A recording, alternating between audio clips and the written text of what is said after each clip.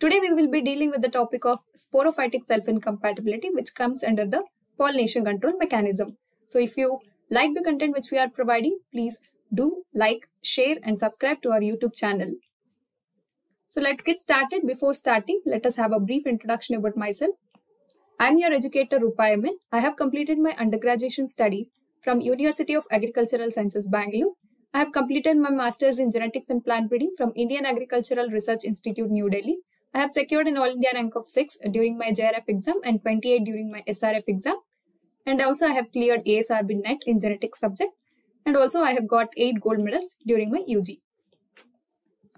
Let us start today's topic, that is a pollination control, self-incompatibility mechanisms. So in the earlier session, we have seen gametophytic self-incompatibility. I hope you guys have understood that mechanism clearly. Today we will be dealing with the sporophytic self-incompatibility. So sporophytic self-incompatibility, the major thing here we notice that the incompatibility mechanism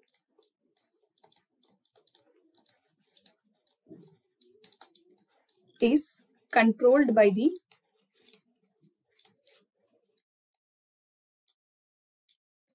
genotype of the plant on which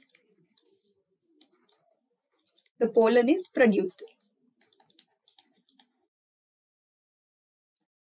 So in gametophytic self-incompatibility, we have seen that the incompatibility mechanism is controlled by the genotype of your gamete itself. But here it is controlled by the genotype of the plant on which your gamete is producing or your pollen is producing. So that means let us say that you have a S1, S2 plant. That is a genotype of your plant. Let us take this as your plant and this is your flower with this as the stigma.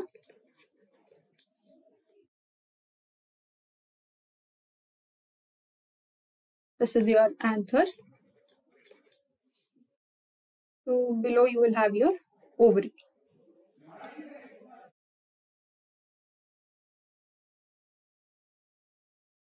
Let this be your petals.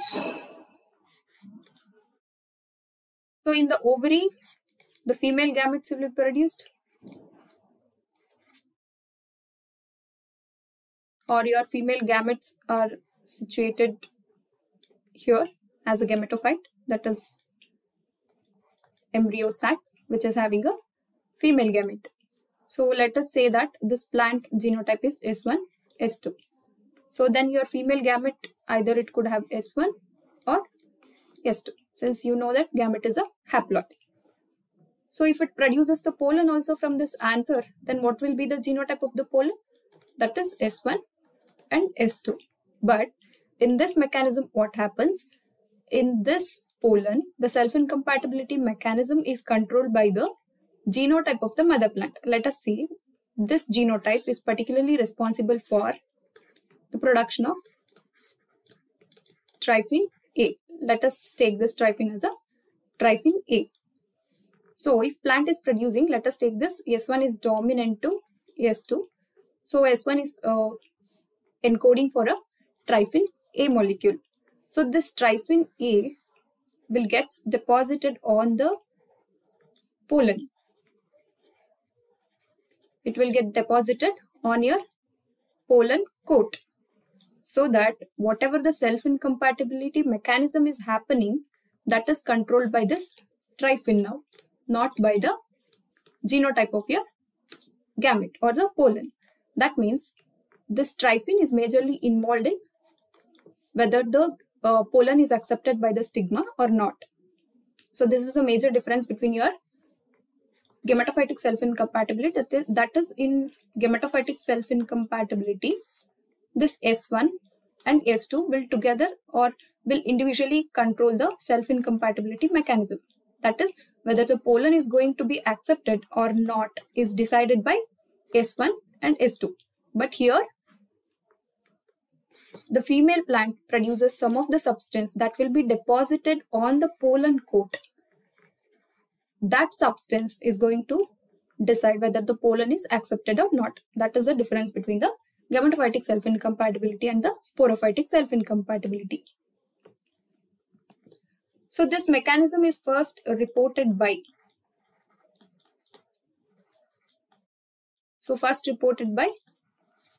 Huggies and Babcock in Crapis foetida. So it was also been reported by Gerstel in Parthenia. So what are all the major features of this self-incompatibility, that is sporophytic self-incompatibility? We will see one by one. That is here it is controlled by S allele. The self-incompatibility mechanism is controlled by S allele, which is having a S gene, which is having a multiple alleles. So it is believed that the number of alleles which are controlling the gametophytic self-incompatibility is more than sporophytic self-incompatibility. That is, we will get to see less number of alleles in case of sporophytic self-incompatibility. That is a major thing. Let us for now we will take 4 alleles, that is S1, S2, S3 and S4. So if we take the dominance order of this, S1 will be dominant to S2, S2 will be dominant to S3 and S3 dominant to S4. So next, the stigma surface. The stigma surface will be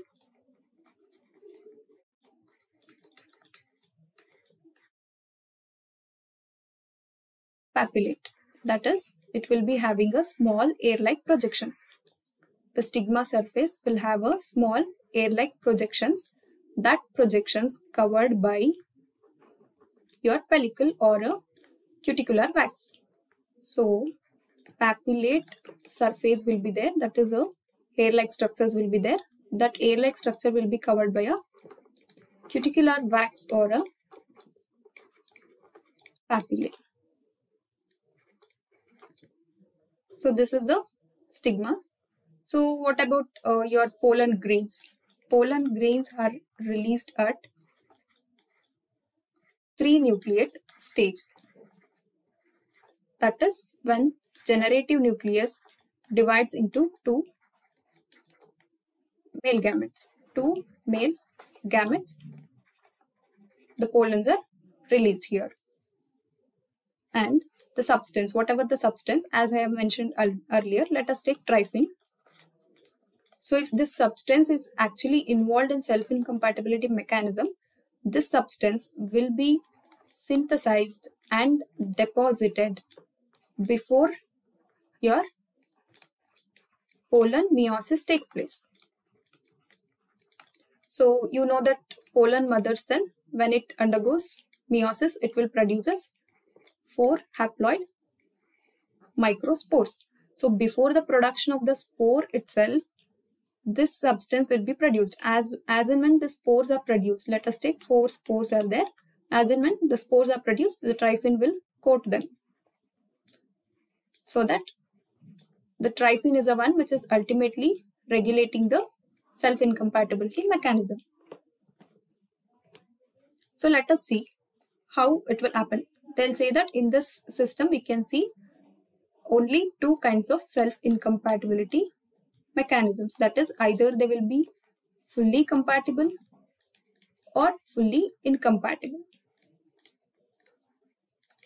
There is no case of partial compatibility or partial incompatibility.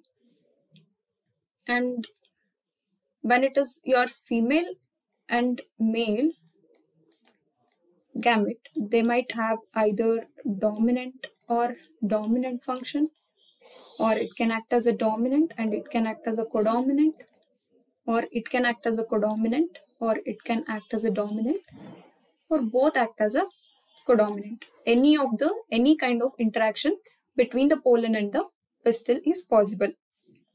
And here the stigma surface will be dry. In case of gametophytic self-incompatibility, your stigma surface is wet. So that's why there the pollen hydration won't be affected.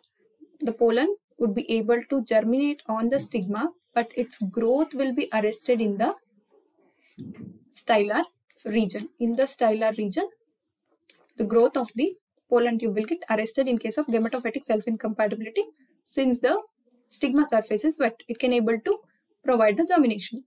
Whereas in case of sporophytic self-incompatibility, the stigma surface is dry. So it needs to get hydrated for the pollen to successfully germinate and effect the fertilization. That is also one of the mechanism we can see in this. And what else we can see in this?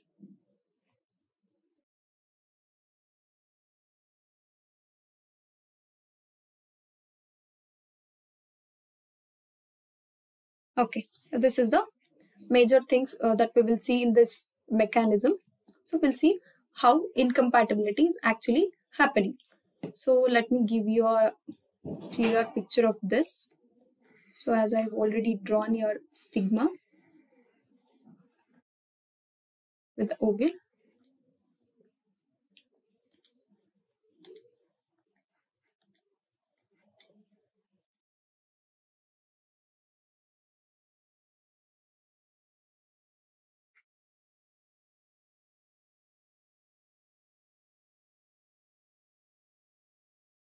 So this is your stigma. As I said, it will be papillate with pellicle or cuticular wax.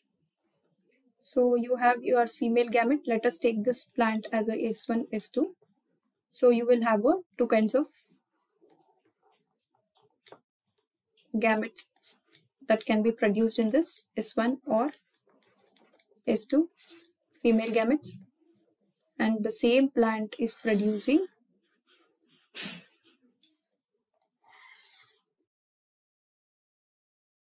the pollen. So then the pollen will be S1 and S2. But in a sporophytic self-incompatibility, we know that the pollen genotype will control the self-incompatibility mechanism. Let us say the pollen is getting deposited with the tryphene. That is, the mother is synthesizing some tryphene and depositing on the pollen. That will be your outer layer of the pollen. Let us say outer layer of the pollen, and above which there is one more layer. That layer we call it as a lipid coating superficial layer. That is a lipid coating superficial layer will be there, below which your tryphene, whatever the components which are there in the tryphene, which is synthesized from the mother plant, will actually responsible for the self-incompatibility mechanism of the pollen. So let us take another plant which is producing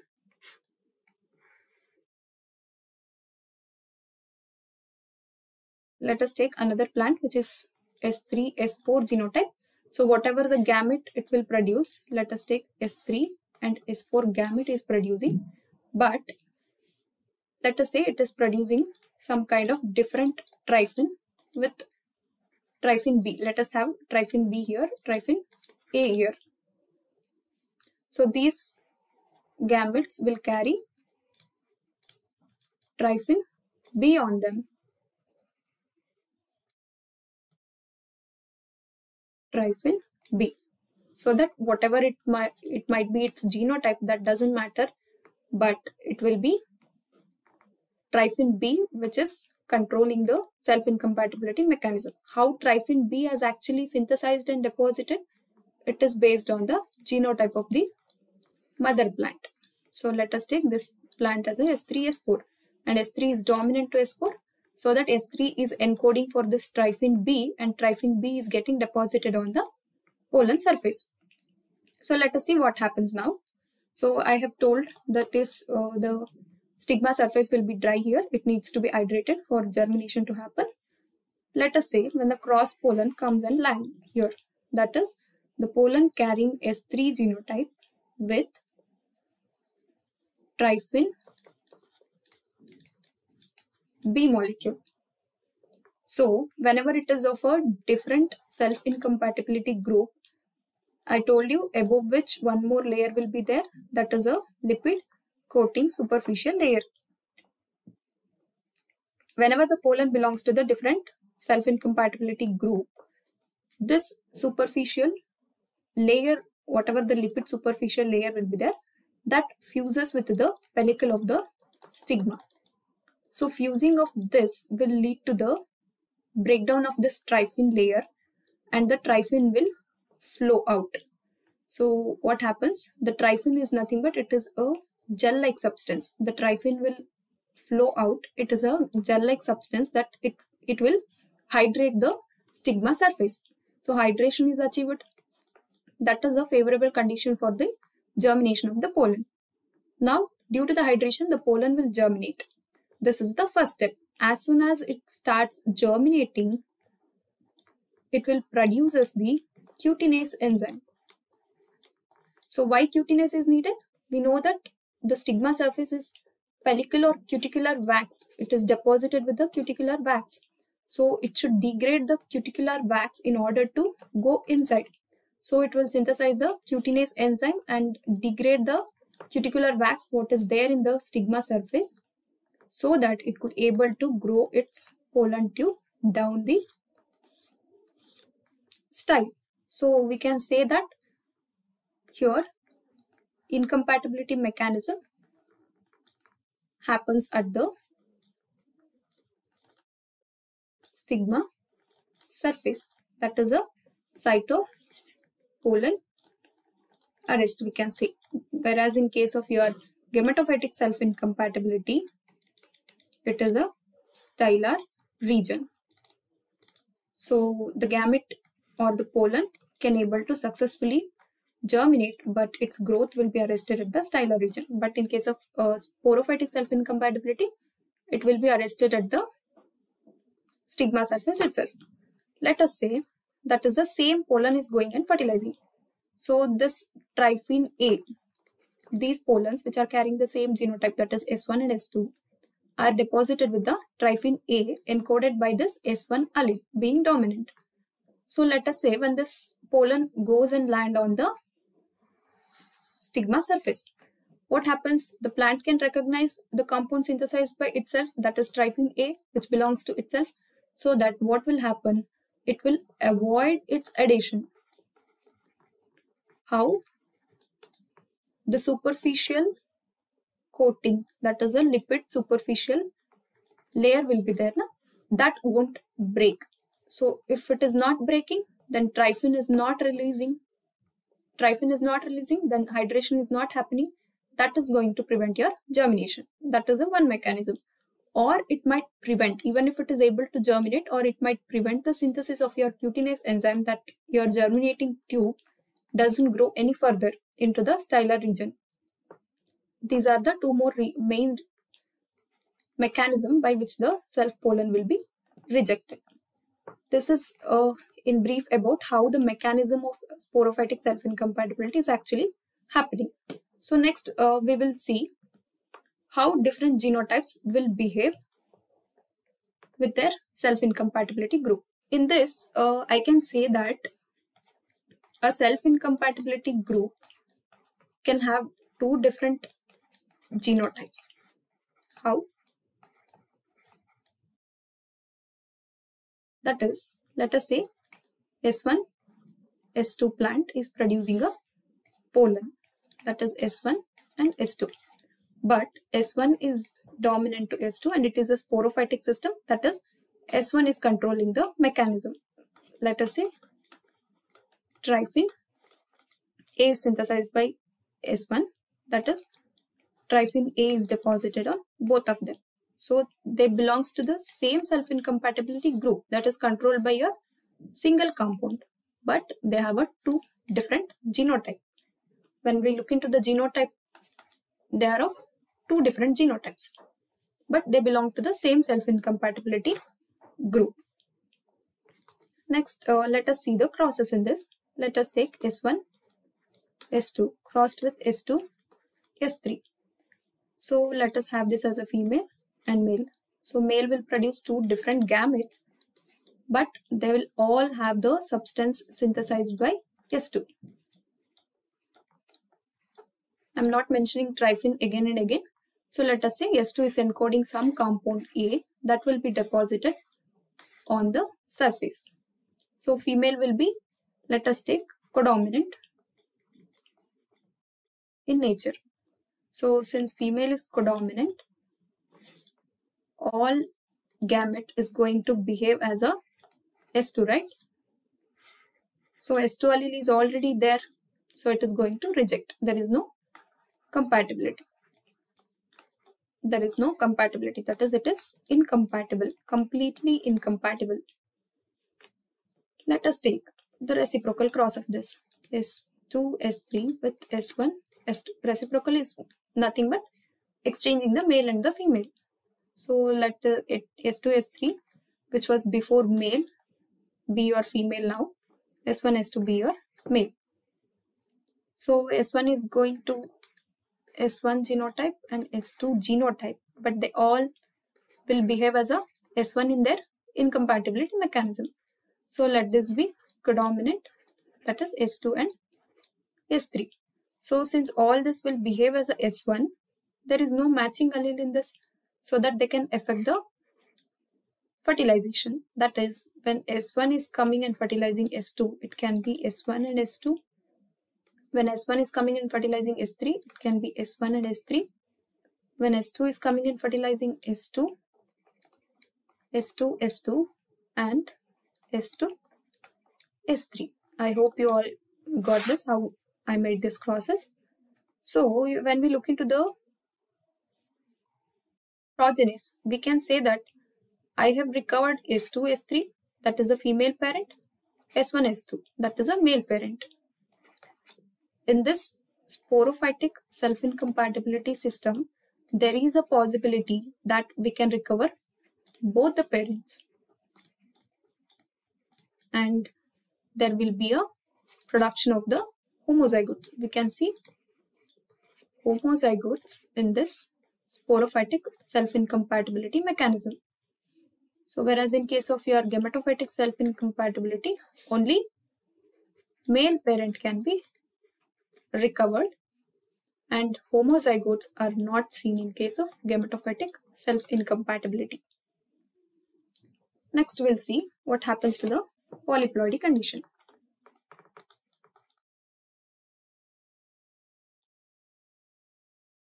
In case of gametophytic self-incompatibility, monofactorial gametophytic self-incompatibility can be overcome by the polyploidy condition, whereas your bifactorial, multifactorial cannot be overcome by polyploidy condition. So in sporophytic self-incompatibility, polyploidy cannot break the self-incompatibility mechanism. How? Let us see. I have A1, A2, A3, A4 as a female parent. Tetraploid. Let this be allotetraploid, A3 and A4. So whatever may be the genotype of the pollen, let us say A1 is dominant to A2, A2 is dominant to A3, A3 is dominant to A4. So A1 is encoding for a compound A. So irrespective of the pollen genotype, all the pollen, whatever that is produced in this, will have A on their surface. So whatever the pollen that goes and tries to fertilize this, they will all be failing to fertilize. That is why we say that polyploidy cannot break this self-incompatibility mechanism.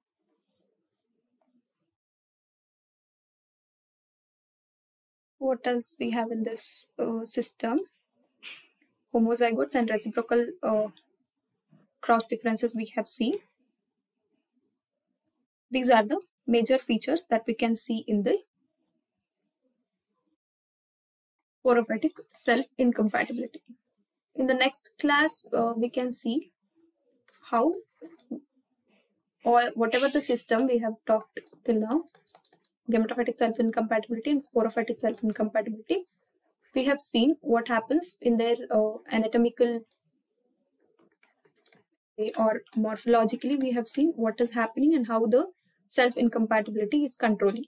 So when we look into the molecular level, we have something interesting that is going on. So in the next session, we will be dealing with this molecular mechanism of the self-incompatibility and what are all the ways through which we can overcome this self-incompatibility mechanism. So next we have relevance of this self-incompatibility.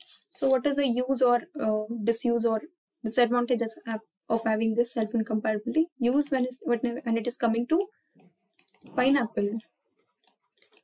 All your commercial pineapple, whatever the clones are there, they are all self-incompatible in nature. So if it is a self-compatible one, that will set seed. That would be not preferable. So all the pineapple that we see, they are self-incompatible and reproduce through parthenocarpically. That is, they don't have the seed. That is the advantage when it comes to the pineapple. So when you want to derive an hybrid, for that you need inbreds. So while producing the inbreds, if you have this self-incompatibility, that would be a nuisance for you. Why? You need to self-fertilize the lines to make it more homozygous before producing the hybrid. So in such a cases, it will be a nuisance to the breeder. And if you have two self-incompatible lines, but they are cross-compatible, you can plant them adjacent side by side, and whatever the seeds that you get from both the plants will be your hybrids.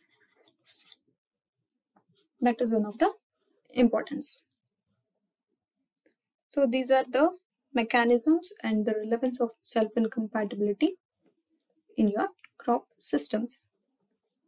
So that's it for today. We will be meeting in the next session. Before ending the session, I have a bit of information to share with all of you. That is, we have two sets of complete mock test for all the different subjects that is available for free in our mobile application as well as the website.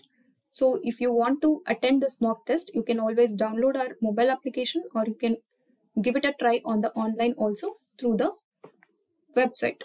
So it is available for free. Make a use of it and you can always give it a try whenever you are free. Along with that, if you are particularly looking for a concise material, precise lecture series for your plant science subject, that is for your ICAR JRF exam 2024, you can always take our master course Plant Science 2024, which is the most demanding course of this current year.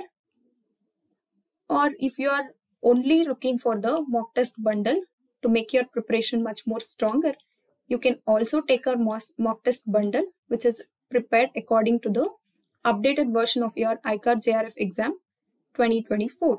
So which is available at the 699 rupees. You can always take that. So before taking the course or the mock test bundle, you can always visit our website and you can always download the content or the brochure which we are giving to look whatever the content which we are providing. And also you can visit to the YouTube channel and see the video lectures which are already available. If you feel it is really worthwhile, you can always contact us and take the course. So if you get any queries or any problem with respect to the mobile application or attending the mock test, you can always contact us through the below displayed WhatsApp number that is available here. You can always contact us. Thank you for today.